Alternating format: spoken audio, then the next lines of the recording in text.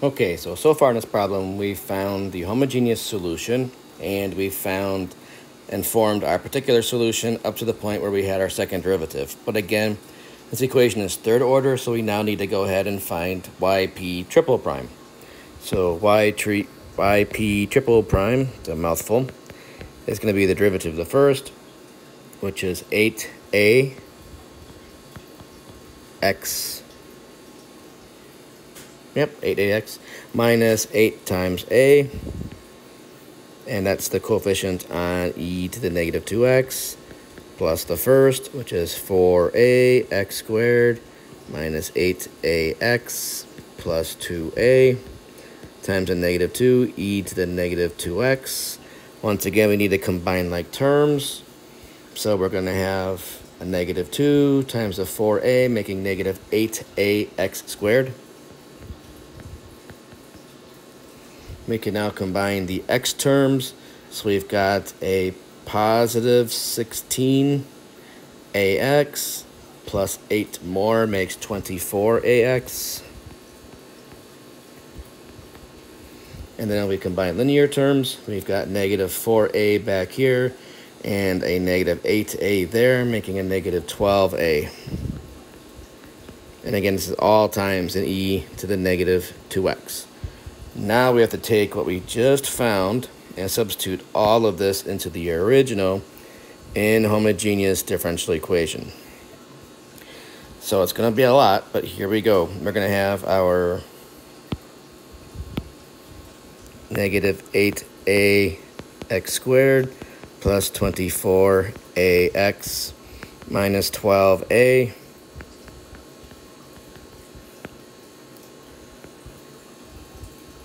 e to the negative 2x, and then we're going to have plus 3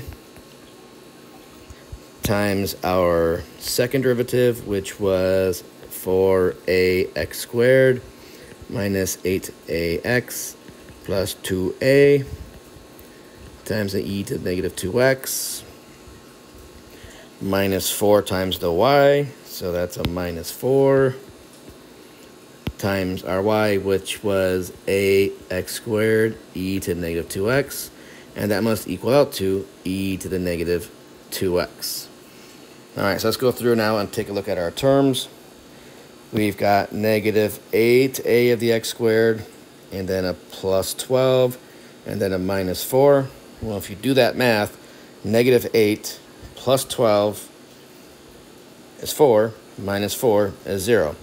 So this term here cancels with this term and this term completely. We now move on to the second set of terms, which is the 24ax. We've got a positive 24ax here and a negative 24, 3 times negative 8. So those cancel out as well.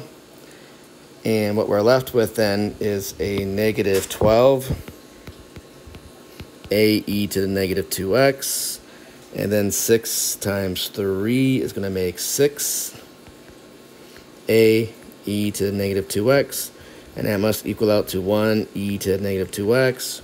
Combining like terms, that's negative 6 a e to the negative 2x equals 1 e to the negative 2x, so negative 6 where to go? Negative 6 a must equal out to 1, so a is equal to negative 1/6.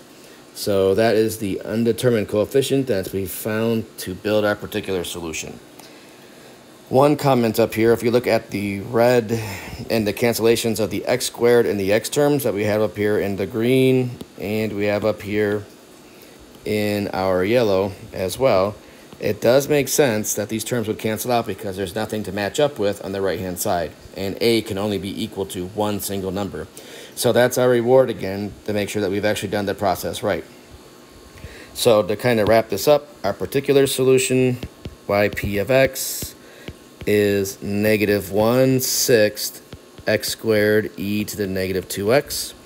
And then to wrap up the full problem, the general solution is going to be the 3 terms of the homogeneous solution.